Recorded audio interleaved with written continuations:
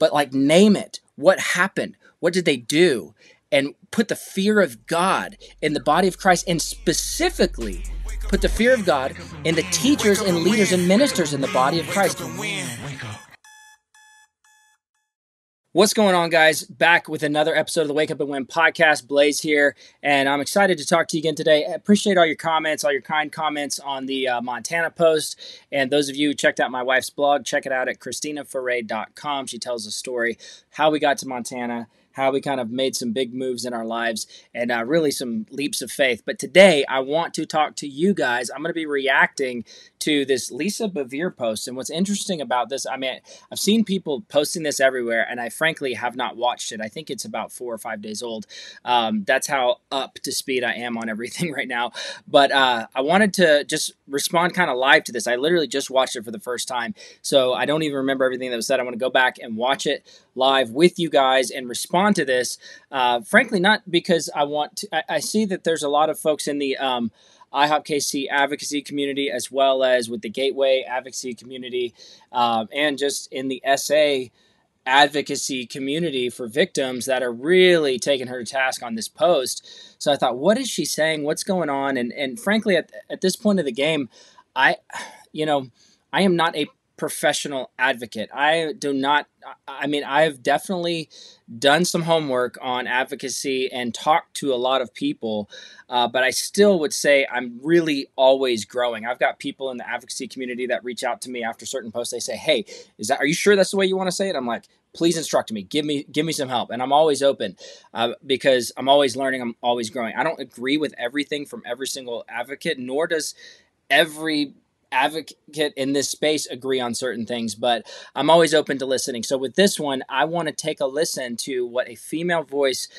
minister is saying about the current exposures with Mike Bickle, who Mike Bickle has been outed for, and all of you guys know this mostly, but some of you guys are just coming on. Mike Bickle has been outed for the SA of a starting at age 4. And that is, she's put her own name out there. She's told her story. You can go back and listen to it on our podcast, Tammy Woods. That is terrible. Okay. That is terrible. Then you've got Robert Morris, who's been outed for the exact same thing for someone that was a child at age 12. Mind blowing, absolutely mind blowing. And people would say, well, these things were decades ago. Do I care if that it was decades ago? Did you know that just means these women have been carrying this and the effects of it for decades? And these men have continued to succeed at high levels and high levels of influence without any actual real church discipline. Not just church discipline, but this is called illegal activity. So this is not something where we go, oh, you're just calling them out because you're bitter and you're mean, you're gossiping. No. These are legal issues, folks. But let's go ahead and listen to what she said. Let's dive in. Here we go. Let's see. And so we need to stop fighting each other, stop talking bad about the ministers who, you guys, I want to spank a bunch of people and put a bunch of people in timeout. I get that. But the truth is they're not my servants. Hang on. Fighting each other who, you guys, I want to spank a bunch of people and put a bunch of people in timeout. I get that. But spank a bunch of people and put a bunch of people in timeout. I get that. When you say you get that, what do you mean? You want to spank a bunch of people and put a bunch of people in timeout? This is not like, hang on a second. Timeout. Since when did ministers being exposed for abuse of a minor become something that you take a time out from? Oh, you just get a little time out. What are you talking about? Let's keep going. Truth is they're not my servants. That's right. And God's... I'm not sure who that is, but I'm wondering why you said that's right. Dealing with them. And so I'm not going to jump on the bandwagon and be like, I always knew it. All right. So she said, the truth is they're not my servants. Okay. Well, actually, they are a servant of the body of Christ, and they definitely set themselves up to be leaders and servants to the body of Christ. And the biblical process here would be to actually judge the leaders of the body of Christ. Okay. And so we're not jumping on a bandwagon saying, I always knew. In fact, all due respect to John and Lisa Bevere, who I've appreciated at different times over the years, but all due respect here, Lisa, the majority of people are not saying we knew all the time. I definitely, like, when it comes to Robert Morris, Pastor Robert Morris, most people are like, we didn't know nothing. In fact, this is the most devastating news that we could ever imagine. And this isn't us saying, oh, we knew the whole time. We knew the whole time. What did she say? I don't want to jump on the back.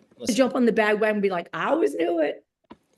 I don't want to jump on the bandwagon and say, I always knew it. What bandwagon is saying I always knew it? Hey guys, real quick, just want to let you know that this podcast is brought to you by Wake Up and Win Insurance, helping clients with their term life, whole life, index universal life, as well as retirement options such as overfunding index universal life and utilizing annuities for families. We've been doing this now for about 8 years, helping clients all over the United States utilize over 20 different A-rated life insurance companies. And I'm decent at what I do. I'm definitely happy to help you. If you'd like to have a consultation, then just click the link below. I'm happy to talk to you. Zero pressure. If you need my help, I can definitely help you. Okay, click the link below and book an appointment, and we'll see if we can help you out. Take care and keep enjoying the podcast. Like, maybe there's a couple people out there that are like, I knew he was a bad apple. I knew he was bad. But like, most people are not saying that. Most people are like, this is devastating my personal life, because many of them are from that church, and others are saying this is devastating my theology because I've taken a ton of input from some of these ministers.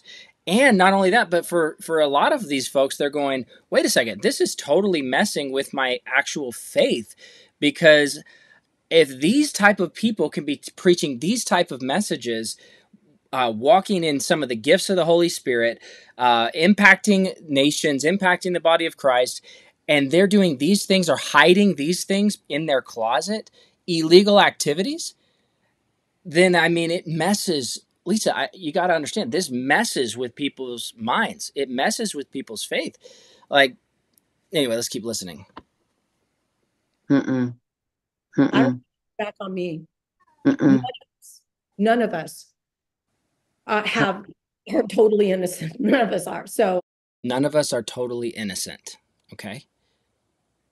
None of us are totally innocent. That would be a correct statement. None of us are totally innocent. All have sinned and fallen short of the glory of God. Let's see what she says next. Yeah, we may not have done what's getting them in trouble, but man, I just, again, I'm not going to curse the people that God is disciplining with, because whenever. Okay. We may have not done what got them in trouble. Lisa, what got them in trouble? Can you name it? Can you name what got them in trouble? Because it's not a small matter. And the fact that you can't name it seems problematic to me. This is illegal activity. This is things that put people in prison. I personally believe it should put people in prison for life. This issue is so devastating to the rest of the lives of the victims, like literally decade upon decade, the marriages, the relationships, the children, the grandchildren. It's devastating.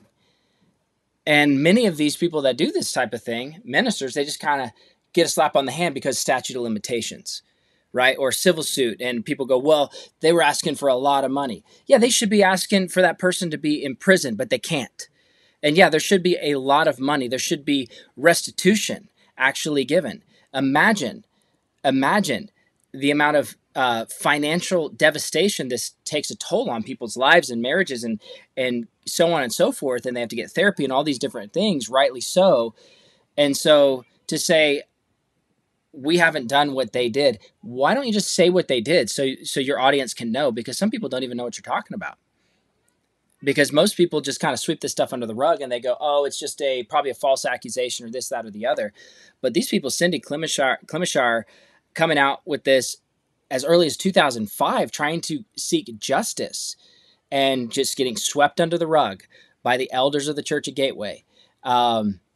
Even now, a lot of the new elders just realizing what actually happened. Like, there's no sitting out, time out. This is called an illegal activity that, frankly, we need to revisit, and I believe we are in many states, the statute of limitations on these things. Okay, let's finish up what she's about to say about the nations nations judging Israel, God judging Israel, etc. Let's see. going to curse the people that God is disciplining. I'm not going to curse the people that God is disciplining. Okay. So, but would you rebuke? Would you speak the truth about what they're doing when they've gone on for 40 years of popular praise, personal praise in their ministries, very profitable ministries. Many of them, it's like a business model for them. And now they're getting caught and you're saying, don't curse them. What do you mean don't curse them? Who's cursing them? I've not seen people cursing these ministers. And I'm sure there's people cursing these ministers out there, but the majority, 99% of what's happening, Ms. Bevere, is we are simply calling to account the leadership in the body of Christ.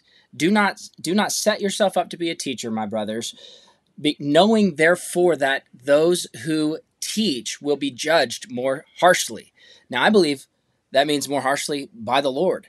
But I also believe that even in this temporal state, they will be more judged more harshly by man. And you know that because you're a teacher in the body of Christ. So you know that the judgment comes a little bit harder when you open your mouth to speak publicly like you're doing and instructing the body of Christ in this matter right now. Yes, the judgment's going to come a little bit harshly.